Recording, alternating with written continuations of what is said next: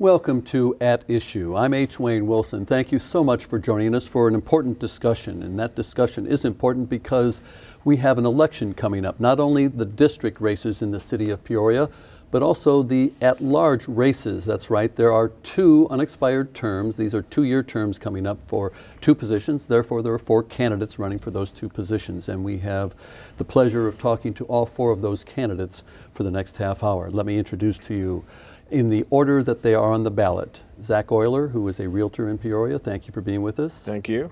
Also with us is John Kelly. John Kelly is a retired financial advisor. Thank you for being with us. Thank you. Sid Ruckriegel is a franchisee for restaurants. Thank you for being with us, Sid. Thank you for having us. And also with us is Rob Hanauer. He may appear on the ballot as Robert Hanauer, and he's an attorney in Peoria. Thank you for being with us. Thanks. I'm glad I could be here. Now, I introduced them in the order that they're on the ballot, and they will answer questions in that order. Zach will answer the first topic first, and we'll go around, and then we'll continue in that sequence with John going with the second one and Sid the third, etc. This is a conversation. It is not a debate. There is no time limit, but I have asked the candidates to be as concise as possible in their answers. Our first topic, gentlemen, with Caterpillar's decision to not build its headquarters in downtown Peoria, leaving many empty buildings and lots, and with the current office space vacancy rate of 24%, that is double what it was 9 years ago in the central business district of Peoria, what can the council do to revitalize downtown? Zach, you lead. Thank you. This is a very complicated and challenging problem and situation and time in the city of Peoria, and not just as we focus on the downtown revitalization and vacancy and the warehouse district, but in the city as a whole. We have to be focusing on bringing in new business, and that has to come with an agenda that's focused on how are we going to go out and attract new business. And we have to, as a council, as a community, focus on being proactive and looking at opportunities, going out and soliciting new business to come in, spending time with developers and business owners to understand what it is that will bring them potentially to Peoria, what it is that's keeping the businesses that we have in Peoria, and how do we continue to sustain that as we look at the challenges that we face in front of us from a tax standpoint significantly. The only way we're going to address that is to turn that curve back the other direction, and obviously the announcement with Caterpillar and the announcement recently with Pierre Marquette puts us in a position where we really have to be honed in on this issue and have a policy that opens the door to new business coming in, and whatever aspect it takes us down in terms of sitting with each of these different facets and understanding what their challenges are, what changes that we could potentially make to code, make it easier to open up shop here in Peoria, because that's what's going to address our vacancy rate and jobs. Same question to John Kelly. Well, we have a situation exacerbated by Caterpillar, but it is a situation that existed prior to that announcement as well. I believe we have an economic climate that makes it rather difficult for new investment, that is for people who are already in Peoria, and for a potential new entrant into our economy. I think we need to examine and reform many of our building codes, our tax policies, our permitting fees and fines and other money raisers for City Hall. We need to get our city much more attractive to investment. That, I believe, would not only help our downtown, but it would help all those businesses in Peoria and help the city generally. We are doing the same things that older northern cities are doing to promote growth, and those things don't work there and they don't work here.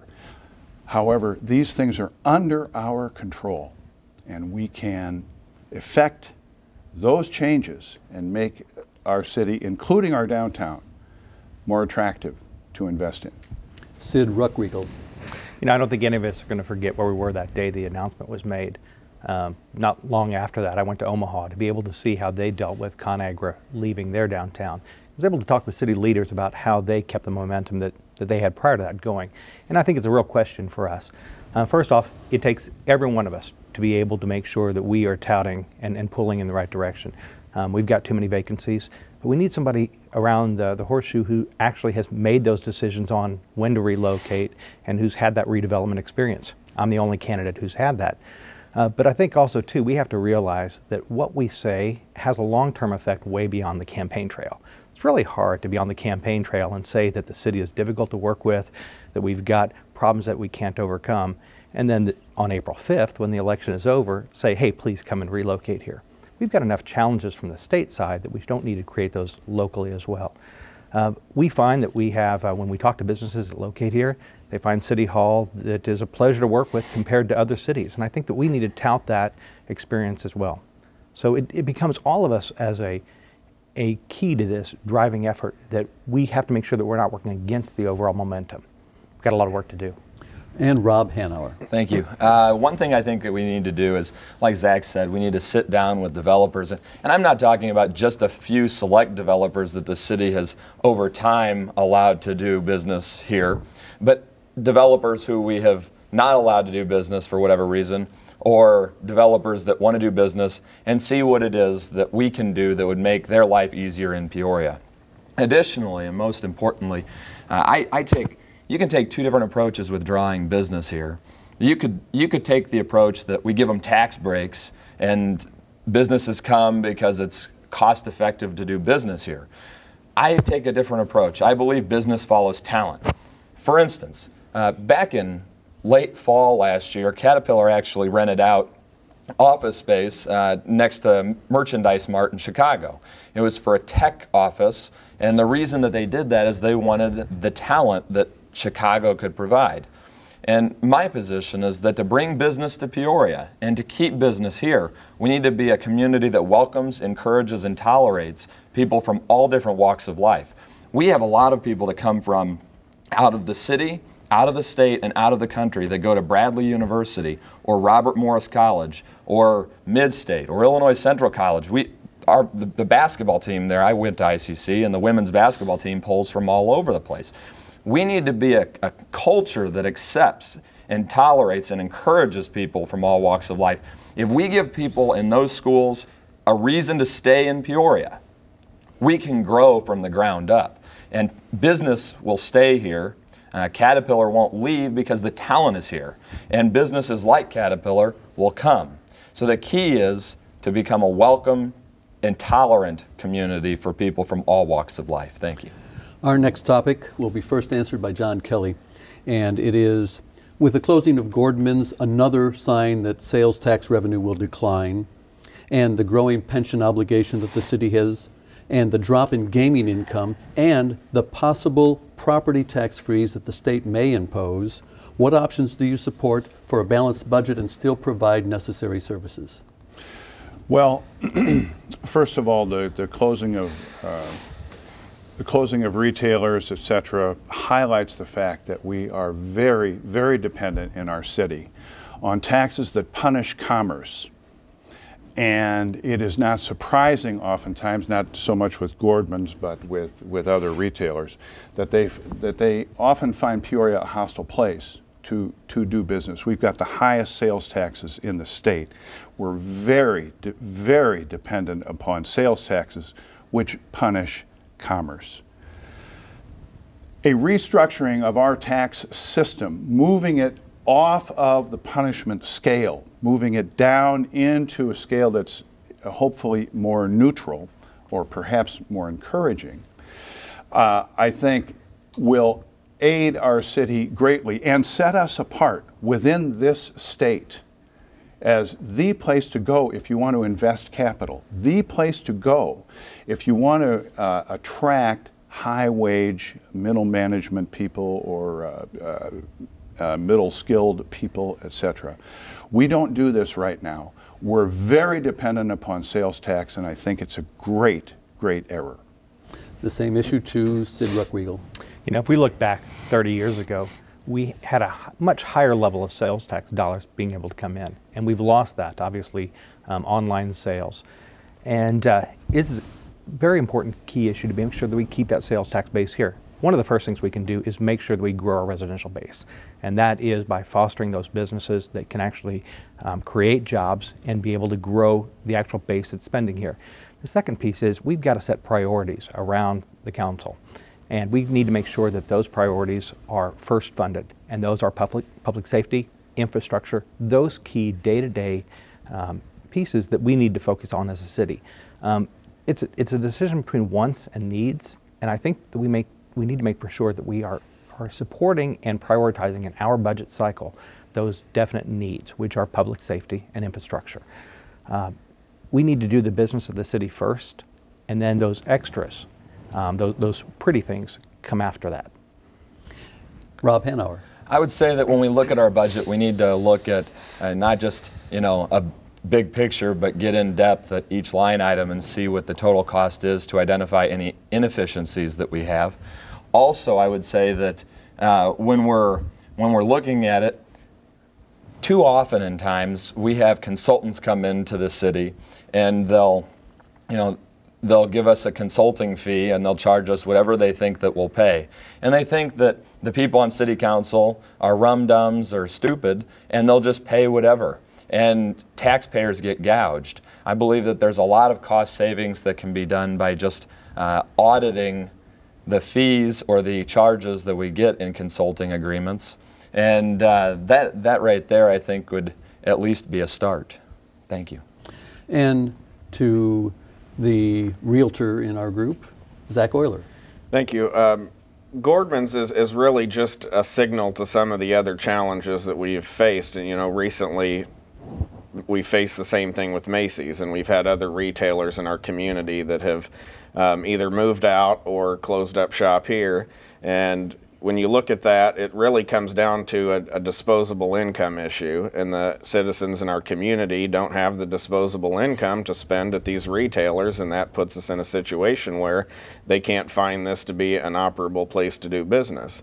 And so, as Sid mentioned, when it comes to the improving the neighborhood side of it, that's really a key piece of this argument, and especially from a realtor standpoint, is that we have to have thriving neighborhoods and a place that people want to live and shop and do business as well.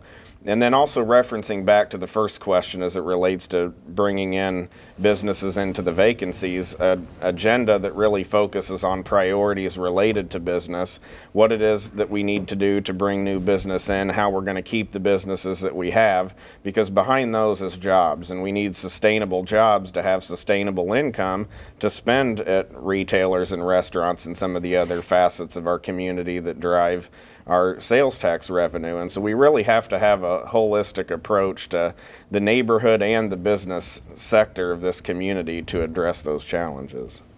Our next topic will first be answered by Sid Ruckriegel, and it is the high unemployment rate for minorities in Peoria, and in particular 61605, where the overall rate is approaching 25%. What can the city do to improve the economic opportunity for minorities? Sid. There's lots of opportunities for the city to get involved.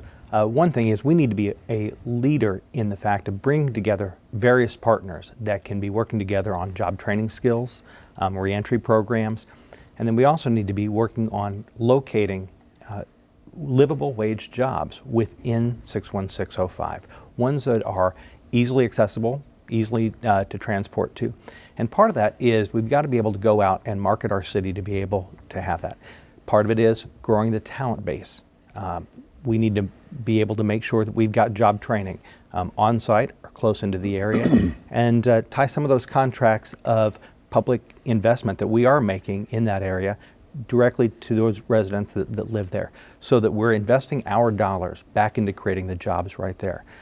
Then the other part too is we need to make for sure that we can tide the stem so that we can have a labor pool that has the skills necessary, which means that while obviously we're not in the job of education, we can be a help and a support to those on the school board and Peoria Public Schools. And I think that what we need to really look at is a holistic approach where the city becomes a leader with other social agencies, social groups. We take those plans that we've had far too many of on the shelf and pull them off, dust them off, look for good ideas, and really get to work on creating jobs. Rob Hanauer. I would say that I agree with Sid. We need to focus on the schools. If we improve the educational performance of children, then they're going to be more inclined and more capable employees.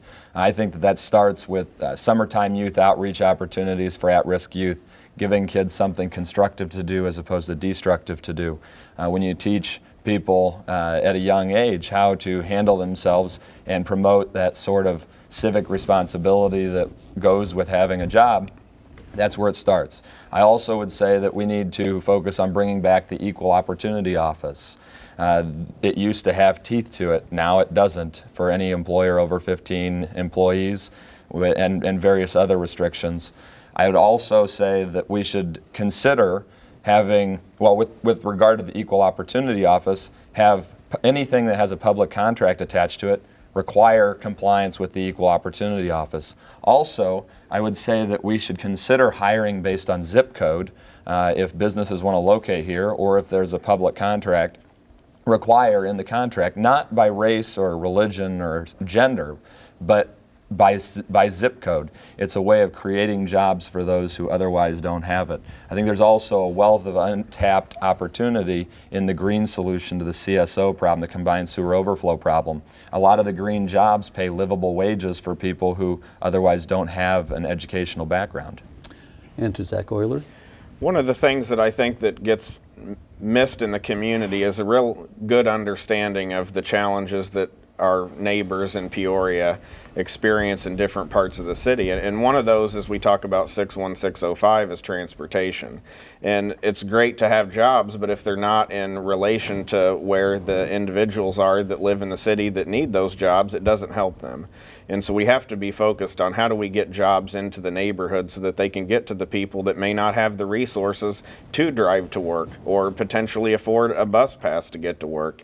And that's one of the things that you understand as you get involved in these parts of the community and you spend time door to door and really talking with people about what their challenges are, is what is it that they need from us to actually start to address those. And a big part of that is jobs that are local to them. And it's not just about jobs, but it's also about education and bringing that education piece to their neighborhood as well. No matter what part of the city you live in or what background you have, having an opportunity to go to a training class to understand, you know, how to even apply to go to college. Where do you even begin with that? And those are things that we can really work with our social service and nonprofit agencies locally and focus as a whole on how do we give a complete service to different parts of the community rather than just certain other parts. And to John Kelly. The things discussed around this table, this city has been doing for 30 or 40 years. And they've been doing these things with all of the best intentions. And what is the result? 61605 is continuing to be depopulated. Its assessed value continues to drop. These things, however well-intentioned they are not working. Growth works. If we embark upon a growth strategy within our city, we may begin to resemble those other growth cities in the country where these problems are lessened and lessened and lessened. These are cities that don't seem to have these continuing intractable problems.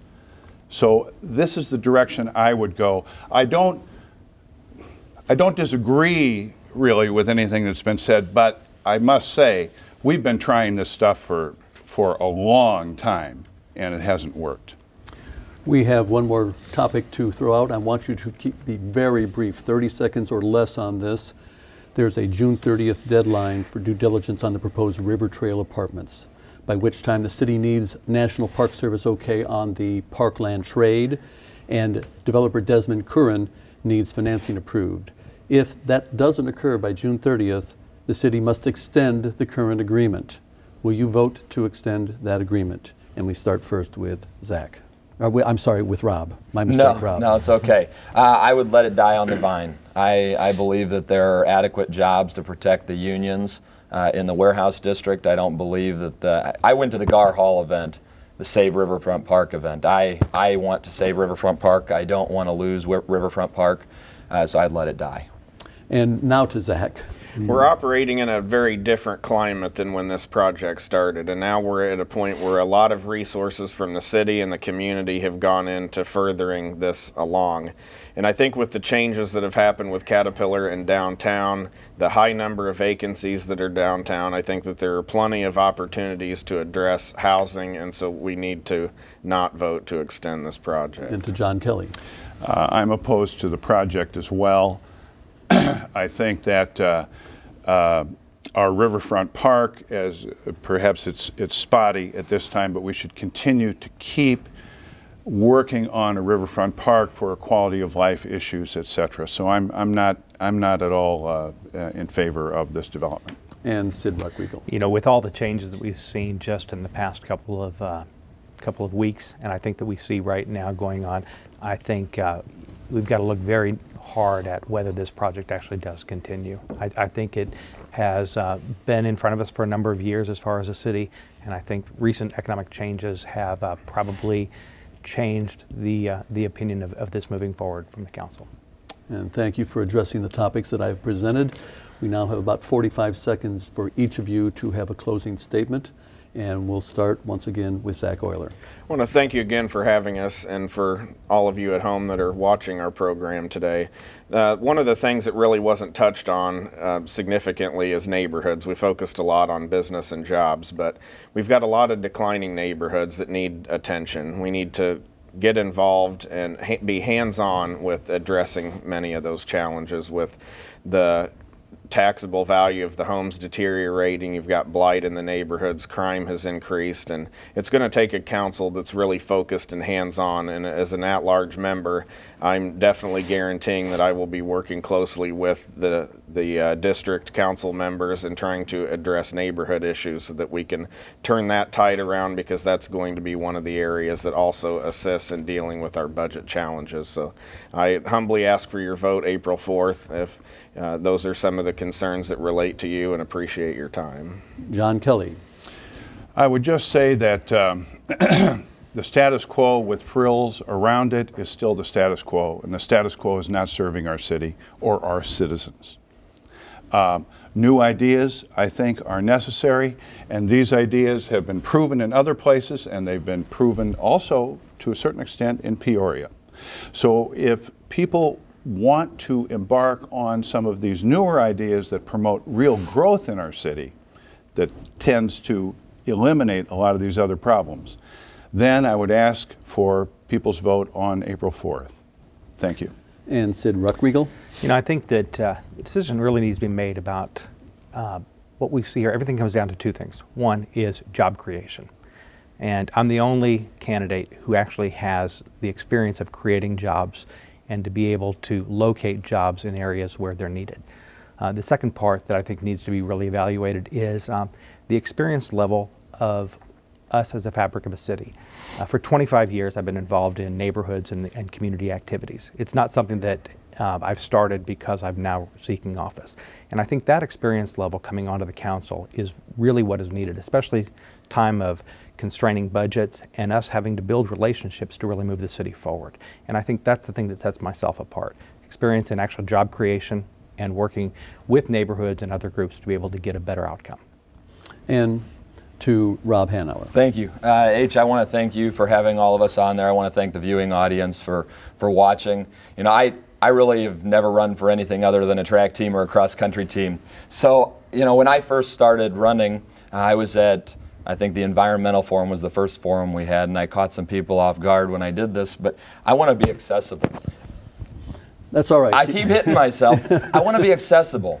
And to do so, I think that I need to have a direct line of communication with people who want to talk to me. So I give my number out to everybody. And if people want to call me, my number is 309-635-0255. Again, 309-635-0255. I'll answer. I'll respond to text, emails. I want to be accessible all the time. I've been getting calls at 1 in the morning. I still respond. So I hope that people will consider me on April 4th. I'm something different than what we've seen in the past. Thank you. And let me say at this point that I thank all 4 of you for stepping forward and wanting to serve the community. It is not an easy task. I appreciate all 4 of you. The best of luck to each of you in equal amounts. Thank you very much. And let me say thank you, first of all, to Zach Euler and Sid Ruckriegel. Thank you so much for being on the program. Thank you for having us. And likewise to Rob Hanauer Thank and you. to John Kelly. Thank you for joining us on At Issue. Thank you. And next week, we'll be back with another edition of At Issue. This time, we're going to go to the top. I mean the mayoral race. It will be Corey Thomas and Jim Artis here in the studio next time on At Issue. We'll see you then.